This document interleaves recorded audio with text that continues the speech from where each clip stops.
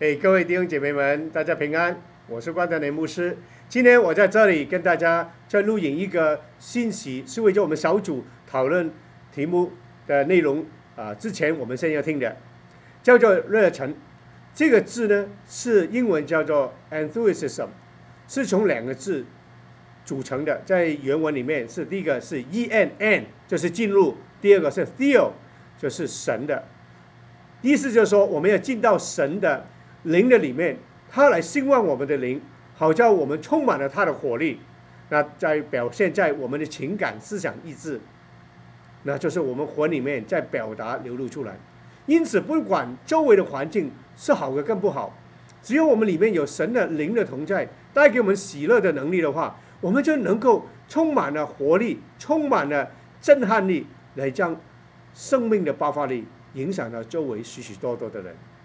那当然，在希腊文里面跟希伯来文原文里面还有另外几个同义的字，比如说 fervent 就是非常的火热，还有 zeal 就是热情，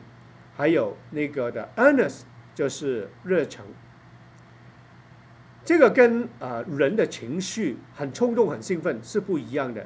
因为人的情绪的激动或者兴奋呢，就如同一个的蜡烛的火，一段时间就烧掉了，之后我们会很累。但是呢，出于从神而来的热忱呢，就是如同一个的油灯一样，不断有油从里面一直来生发出这个的燃烧的那个资源。哇，这个真的是太美的事。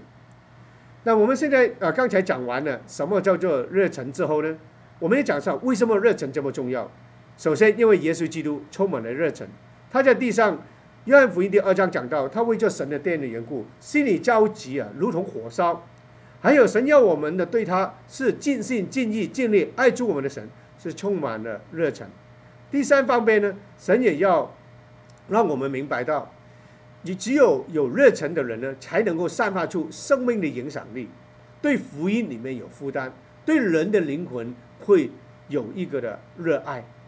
当我们的心中有感动、火热的时候，别人看见了，他们才会被感动，产生这个对福音的兴趣。所以我们要成为一个充满了热忱的人。好，第三方面，那我们如何表达这个热忱呢？第一，我们表达在对神话语的爱慕，有个饥渴慕义的灵，谦卑受教的心，渴慕他的话。第二方面，我们对于基督耶稣要有这个热忱。这是我们信仰的中心，不单只是一个宗教，绝对不是一个宗教，乃是一种关系。好像保罗说：“我以万事都看作粪土，为要得着耶稣基督为至宝。”还有，这表现在我们传福音方面，好像保罗在腓立比书第1章里面讲到，那些的腓立比教会的人传福音是同心合一的，兴旺福音。当然，我们在祷告方面也是要有这个表达。是迫切的祷告，就像雅各书第4章里面讲到，这个旧约先知以利亚，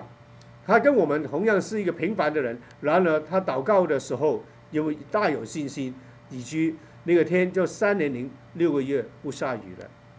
那最后是我们在行善上面也有热诚，就好像希伯来书第10章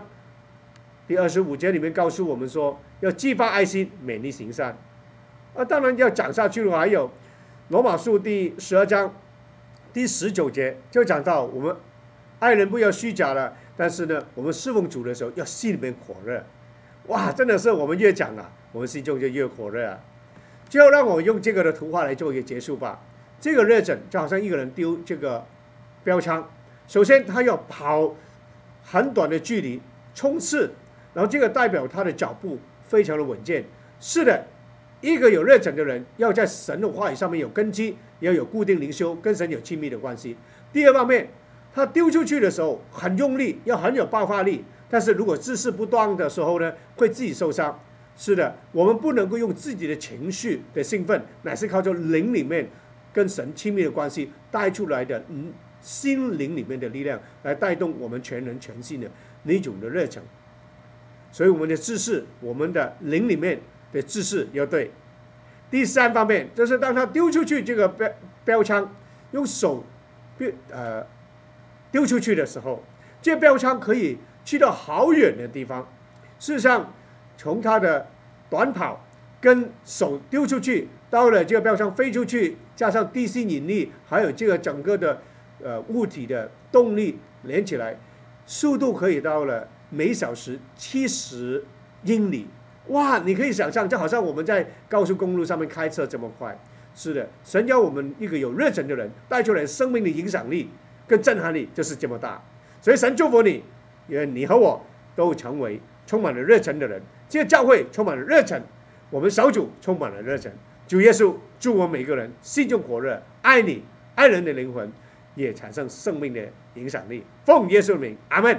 弟兄姐妹，现在就让我们一起查考神的话语，一起做小组讨论，彼此的祷告，我们成为一个充满热忱的小组了。下周再会，拜拜。